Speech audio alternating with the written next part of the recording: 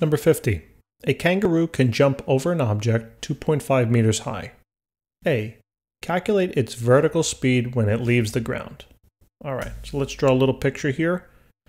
There's no chance I'm drawing a kangaroo. So for some reason, the box will represent a kangaroo.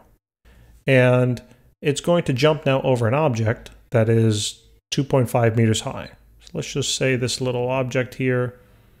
All right, this thing is 2.5 meters high. So 2.50 meters. Okay, so the kangaroo is going to jump. It's going to go hip hop, hippity hop hop, right over this thing and come back down. Okay. Now let's assume that it just clears the height of this object. All right, so it jumps exactly 2.5 meters. You might say, well, it might have to jump slightly more. Yeah, but we're going to simplify it. So let's just keep it at 2.50. And now what it wants us to do, it wants us to calculate the kangaroo's vertical speed, all right, when it leaves the ground. So it wants to know essentially the initial velocity here. Now, framing in this problem is extremely important, okay? I'm going to break this up into two frames, okay? I've done this before in the past, so those of you who have been tuning in should be familiar. But what I'm going to do is I'm going to take the highest point as the point in which I'm going to divide this problem up into the two parts. To the left of the point will be part A, to the right of the point will be part B. And this point here is special. Reason being is because not only is it the highest point of the problem, but it's also where the velocity of the object is equal to 0. All right. Now that's important because in terms of part A, if I consider this to be the initial state, this would then be considered the final state. So I would then know the final velocity for part A.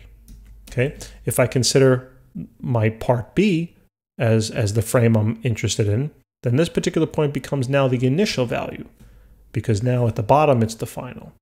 Okay. So it tells me another piece of information that's extremely important. So let's see. So what do we know now specifically for part A? Okay, because remember, it's asking us to find the initial velocity when it leaves the ground. So that's really what's important. So for part A, all right, for frame A, the initial velocity is something. Don't know what it is. The final velocity, we do know, it's 0 meters per second for the reasons I just discussed. We do know that the acceleration here is going to be negative 9.80 meters per second. And we also do know something else, right? How high does Mr. Kangaroo have to jump? Mr. Kangaroo has to jump 2.50 meters to clear it, right? So that's essentially the height from the kangaroo to the top. Okay, so that's the displacement of part A. Now you might say, well, wait a minute, Andrew, you kind of drew the picture. Look, here's the height of the kangaroo, and this is a little lower. Yeah, I know. I guess I was a little sloppy there. But assume that they are at the same height, okay? Because if they're not, we don't have enough information in the problem to calculate it. More information would have been given, so I'm fairly confident that that should be the case. So now we do know the displacement here. Since Mr. Kangaroo is jumping in the positive, or he's propelling himself in the positive y direction, we know that that displacement is a positive value. So it's just going to be 2.50 meters. All right.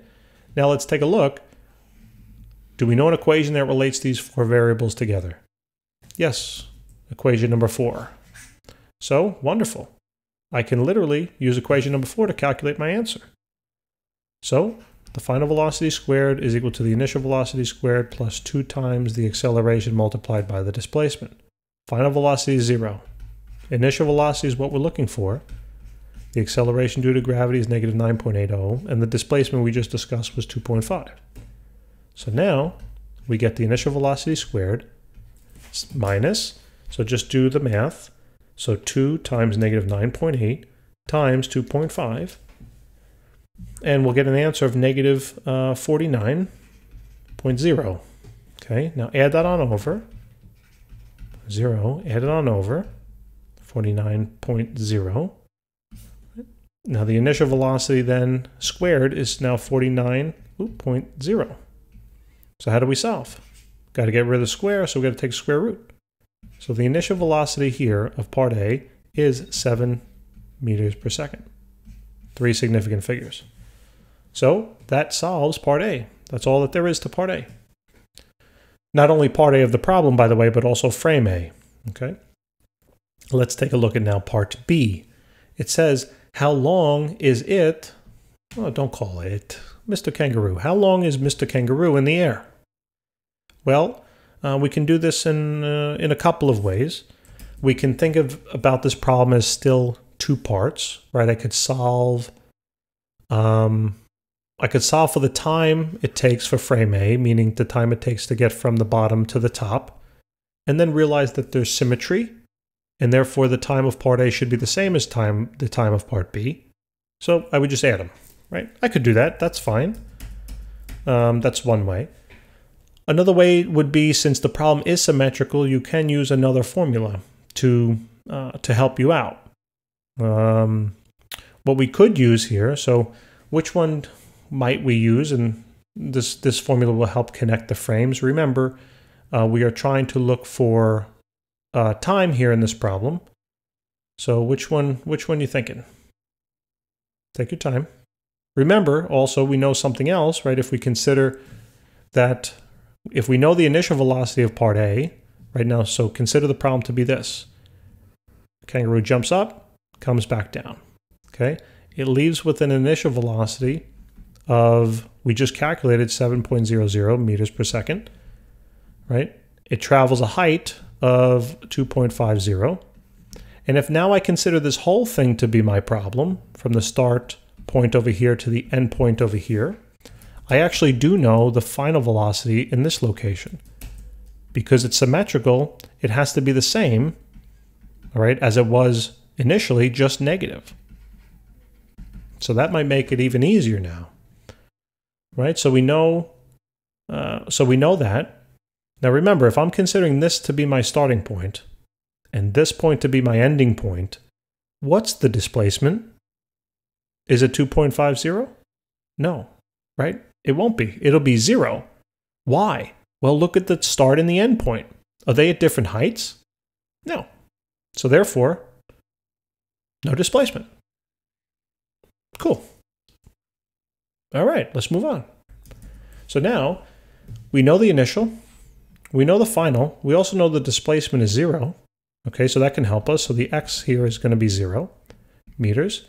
We also know that the acceleration, right, is negative 9.80 meters per second. So we want to find then the time. Okay. So maybe choose an equation that relates initial, final, and acceleration and time. Equation number 1 fits the bill at the top. So the final velocity is equal to the initial velocity plus the acceleration times time. So the final velocity here is negative 7.00 meters per second. The initial velocity is 7.00 meters per second, plus the acceleration, which was negative 9.80 t.